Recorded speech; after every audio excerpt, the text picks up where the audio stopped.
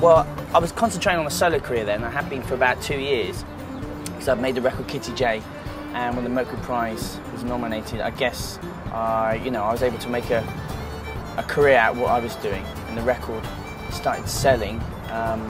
So it meant I could make money, pay the musicians who took part. Myself and my brother could, I don't know, just live really, and we could get gigs.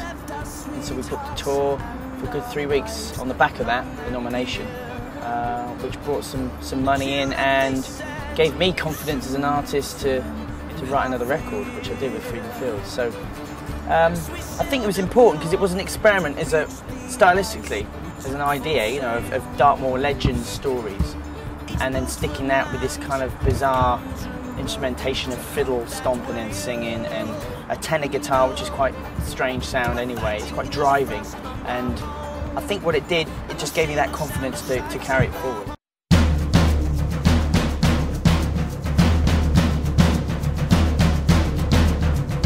Me and Sean came up with that idea, tribal almost. Warlike? Yeah, absolutely, and that was the whole thing, because the Hurlers Stones, young men turned to stone, dramatic story there, and we weren't sure about putting it as track number 1, because it was quite a step forward, and people who've heard our music before might be used to polite acoustic instruments, and kind of easing into a song rather than something so immediate and aggressive, let's say. It's very fiddle driven again. It's one of those songs, the Hurlers. It's quite Kitty J like or Lady to Sea. Well, Kitty J and Bold Night like it.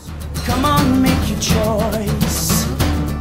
And he said, oh, you are the boys. Come on, make your choice. I think people are interested to find out what this kind of folk music is trying to say. I think because it is quite urgent and there's a lot of rhythms going on, and we try and play in a stand-up audience all the time, and it's quite immediate. I guess it sits maybe in a pocket on its own sometimes, I mean, I don't think it does all the time, because it definitely is folk music, there's no doubt in my mind, because of what I'm trying to do and where I've come from. But we stray into this kind of rocky, some people even say punky sometimes, which is bizarre, or indie folk. I'm not quite sure what the hell it is, but I think because of the energy involved, that is something that maybe young people are getting into. I guess it's pushing boundaries, isn't it? Yeah, absolutely. And I think Poor Man's Heaven is trying to do that. I mean, when we introduced Andy Tween, I mean, Cormac Byrne, this amazing percussionist that we worked with before, he's still on this record, but because of the live work that we've done in the past 18 months, Andy Tween, the drummer, he's a really heavy weight, really anchors everything together. Him and Ben are, right at the heart of everything.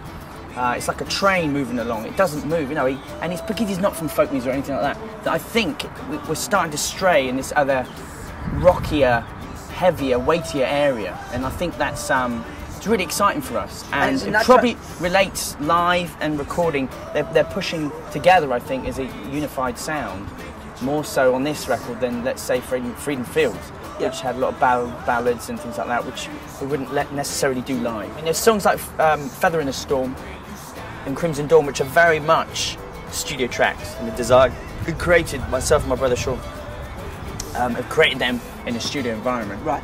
Whereas the Poor Man's Heaven, the sound of the drums, Green and Gold, which is just a live take anyway. I mean, there's a song, Green and Gold, which we're really proud of, which is just myself, Ben Nichols double bass, and Andy Tween on drums, and it's at 2 in the morning, kind of sat down in a studio in Cornwall, Airfield Studios, where we spent 2 or 3 weeks, and we took one take of this song, Green and Gold, and it's a very dark, ghostly story, and it's quite brave, I think, of the way me and Sean let that go and make the record, because we've never done that before.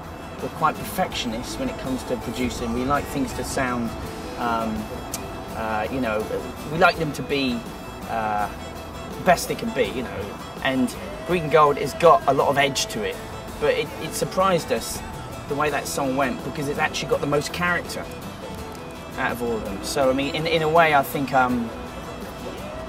it's given me, for the next project, I mean, I shouldn't really think about it now, but I'd like to, but the next project is that's where I'd like to do it, is really strip it right back and just make a record like in 2 weeks.